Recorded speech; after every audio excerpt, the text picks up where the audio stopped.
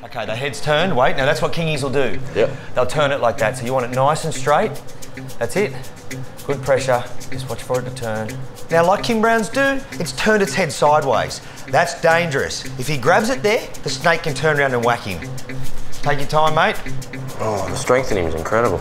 Now it's time for the second part of Zach's training, milking the deadly snake. Okay, now with the kingy too, sometimes they won't want to bite, but you need that chew. So rather than push it in, just gently hold it there and just wait for that pull. I've got this fella in my hands and all I can see are these huge glands. They're almost twitching with anticipation, like he just wants to unleash this venom. Come on, buddy, come on. Okay, down, pile down more. Down, that's it, well done. Woo! Well done, buddy. Look at that. Good stuff.